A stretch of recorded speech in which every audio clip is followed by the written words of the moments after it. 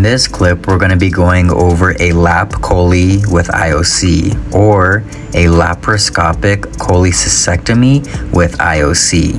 And the IOC stands for intraoperative cholangiogram, or the X-ray portion. Now we're going to orientate the C-arm. So we're going to take our marker and put it underneath the C-arm, just like the patient is going to be laying underneath our C-arm.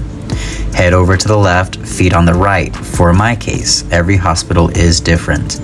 We'll take the picture, we flip the picture upright, and then we mirror the image. So that way we always see a regular R on the screen. So basic anatomy of the lap chole with IOC is we have this big giant red organ here, which is going to be the liver.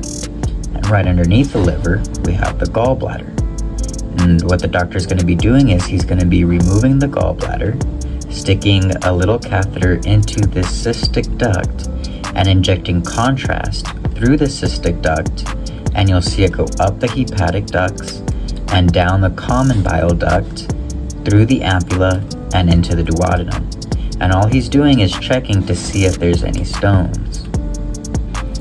So this is what you're going to see underneath the X-ray.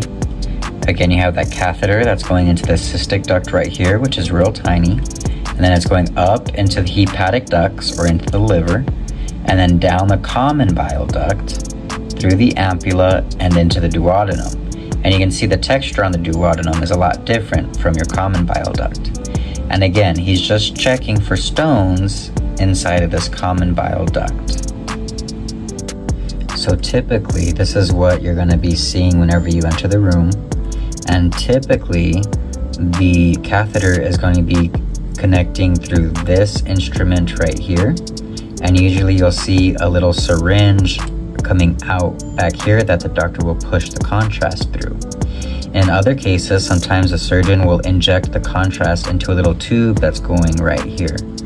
So the whole point of this picture is to show you that whenever you come in with the C-arm, and again, in my case, I come in from the patient's right side, you're going to come in and center over the right side of the patient, kind of right over the tip of this instrument inside of the body.